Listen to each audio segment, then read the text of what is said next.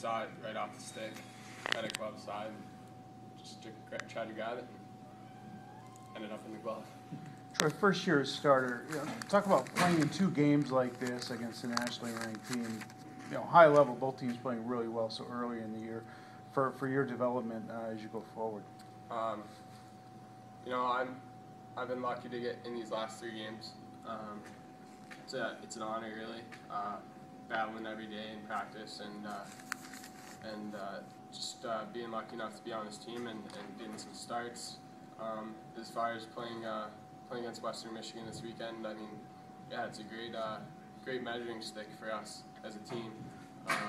Obviously, the highly ranked program played during the national tournament last year. Beat us twice last year, so it's good to see where you're at early and see where maybe some of your weaknesses are and make some improvements. Unfortunately, Karen, the backboard there leads to the tying goal. What happened on that one? Birschbach kind of wheeled around the net. They obviously worked really hard down in the corners.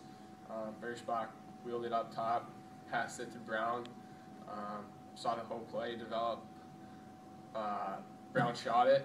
I don't know if he did it on purpose or not, but obviously our backboards are pretty lively, and they found that out last night. So it's a good chance that it was just it was a play they had talked about. Brown shot it off the backboards. I got a little tied up, probably a bit my fault. I was a little too far out, I feel like. Got tangled up with one of their players and couldn't recover to the backside in time. That's the way it goes, I guess, but hurts to lose 2 leads in third periods 2 nights in a row. Do you think you were interfered with? I mean, it's not my. Obviously, I'm biased. I'm gonna say, yeah, I was interfered with, but it's the ref's call. It's the ref's discretion.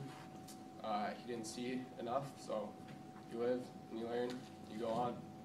What do you have to do to fix that third period problem? I think it's a little bit of focus. I think it's a little bit of growing up as a team. But obviously, we're playing a nationally ranked team. We can't let off the gas at all. And I think we ended up doing that last night, and then tonight with the penalty. We had 2 penalties there in the third period, and just got to play smarter in the third period as a team. All set. Thank you. Thanks. Thanks, Troy.